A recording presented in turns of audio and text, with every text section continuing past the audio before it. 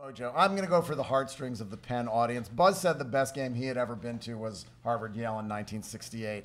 I have a different one. Penn-Harvard, November 13th, 1982. I was a sophomore. The football team had been terrible for years. Here it is, third down and 15. The watch. Try that again. We'll get there. I was a sophomore. The football team had been terrible for years. They were 2-27 the 3 previous seasons. They hadn't won an Ivy League title since 1959. Franklin Field was an icon, Franklin Field was an icon that was built when Penn was a football powerhouse, but the bricks and mortar were literally crumbling. There was no reason to go to games, and nobody did. But second-year coach, Jerry Burnt, fall of 1982. Penn shuts out Dartmouth in its opener, keeps winning. The NFL players were on strike at the time. Villanova didn't have a football team. Temple was terrible. Penn was the only game in town. And the Eagles' flagship radio station, WIP, started covering games. And as the wins mounted, fans came. Almost 35,000 showed up to the Harvard game at Franklin Field. The teams were both 4-1. The winner would clinch at least a tie for the Ivy title. I was sitting not in the press box because on the staff of the Daily Pennsylvanian, I was a news weenie, not a sports weenie, as we were known, but in the upper deck where with other undergraduates, I threw toast over the railing during the singing of the line, "Here's a toast to dear old Penn," in the school song, "Drink a Highball." I'll sing that on another show. I've sung school fight songs on this podcast before, but none from Penn, oddly enough. 13 minutes to go in the game. Penn is up 20-0. Harvard scores 3 touchdowns to go ahead 21-20. A little over a minute to play. Penn has the ball on its own 20-yard line. The offense loses ground on 2 plays. Then senior quarterback Gary Vera completes an 18-yard pass under heavy pressure. And here is the call, now legendary among Penn fans, from Merrill Reese of WIP. Here it is, third down and 15. The wide receivers are split. The backs are in the eye. Play action as Bureau retreats. Bureau's looking. He's being chased. Still looking. Fires. A diving reception made by Rich Sirak across the 30 with a first down at the 32. Rich Sirak out of no place. And shaken up on the play is Gary Bureau. Bureau was shaken up. He was hit hard as he released the football. All right, Vera comes out for one play. His backup throws the ball out of bounds. I talked to Vera yesterday, and he said he felt foggy after the hit. And while no one in football would have called it that in 1982, he had a concussion, and he admitted that he might have had a concussion. But he goes back in on the next play. "It took everything in my power to remember the play and execute it," he told me. 24 seconds to go. His next pass bounces off of one receiver and into the hands of another. Penn zone, immaculate reception. Ball is on the Harvard 48. 17 seconds left. Vera rolls left, completes a pass to the 32. 10 seconds left. He rolls right and finds a receiver open on a flare route. He runs the ball to the 21 and out of bounds. 3 seconds to go. A 38-yard field goal attempt for the junior kicker, David Shulman. David Shulman is going to come onto the field and try the biggest kick of his life. 3 seconds remaining. The ball will be spotted at the 28-yard line. It's spotted. The kick is away, and it is fading. It is fading. It is no good. But there is a penalty flag. We will wait. It's against Harvard. The penalty is against Harvard. Penn will get another chance. The penalty is against Harvard. Do you believe this game? I don't. I don't believe this game. Seemingly Penn has lost, but the penalty was against Harvard. And a game cannot end on a penalty. The scoreboard shows 0-0. And Penn will call a timeout. All right, Shulman had made 2 field goals earlier in the game, but at the other end of the stadium, which is the closed part of Franklin Field, Franklin Field's a horseshoe, the wind always blew in fiercely and still does from the open end. And it's partially open, actually, because the athletic department runs from sideline to sideline, which is, I love that about Franklin Field.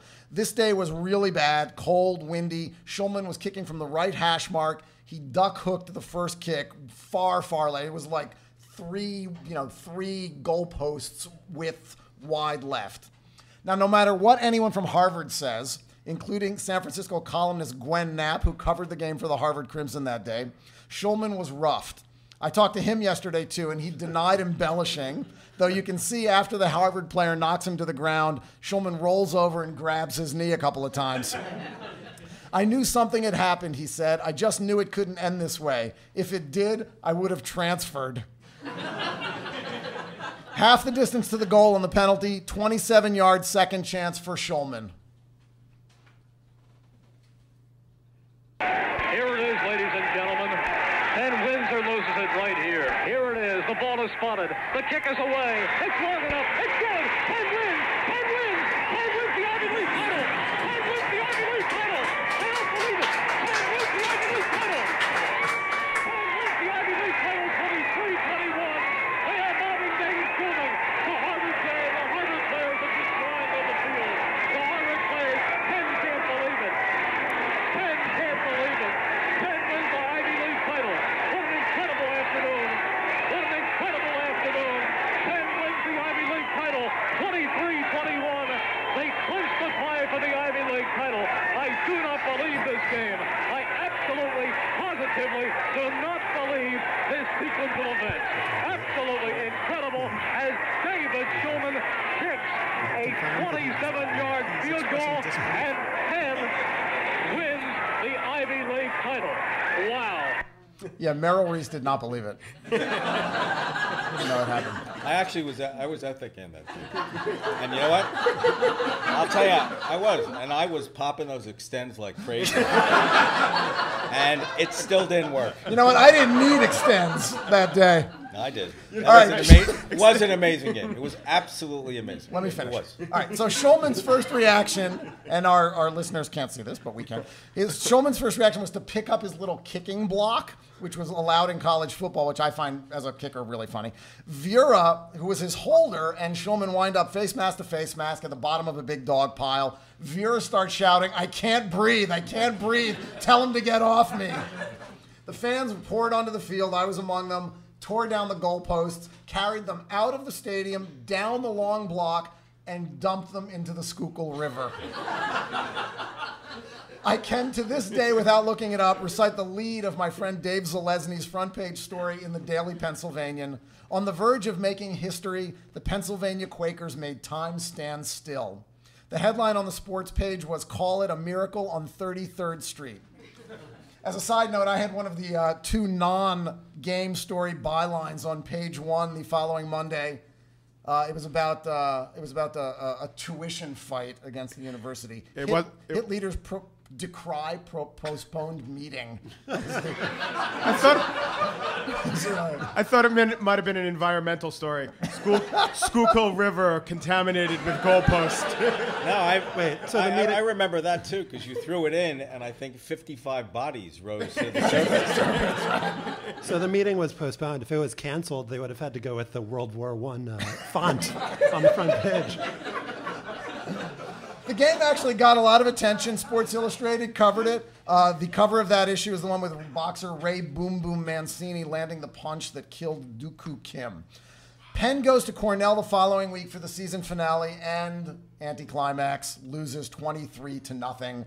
The Quakers wind up sharing the Ivy title with Harvard, which beat Yale and Dartmouth too, but the kick and the season changed the course of football and sports at Penn. 3 years earlier, Penn had reached the Final Four in basketball. The economics of higher education, recruiting, all made competing in that sport impossible at the highest levels. Penn soon became known as much as a football school as a basketball school. As for the principles of the drive and the kick, Schulman never kicked after Penn. He spent 25 years on Wall Street. He rose as high as managing director of and head of global fixed income at the Swiss-owned UBS. He left in 2008, though, during investigations into trading practices at the firm during the financial meltdown that year. In 2010, Schulman agreed to pay $2.75 million to settle insider trading claims filed by the New York State Attorney General's office involving the market for auction rate securities. He told me that he's moved on from the episode. He said he had an otherwise unblemished career and is still working in finance. 2 of his 4 children are at Penn. He keeps the kicking block and his cleats from the Harvard game in his office at home. He didn't consider it insider trading. He refers to it as kicking off the tee. Yes. You know, it's just another heartwarming Penn story.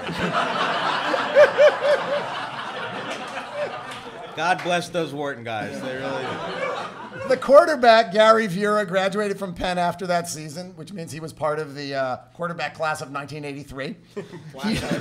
Blackledge, Easton, Vera, yeah. He wasn't drafted like the other guys, but he was signed by the Eagles, lasted through the end of training camp. He was third behind Ron Jaworski and Joe Pisarcik.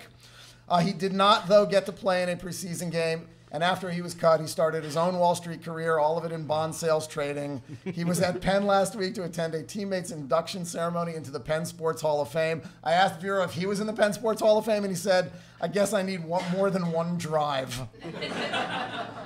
Vera said he still sees Shulman a couple of times a year. Every November 13th at 4:21 p.m., the time of the kick, they usually remember to send each other an email.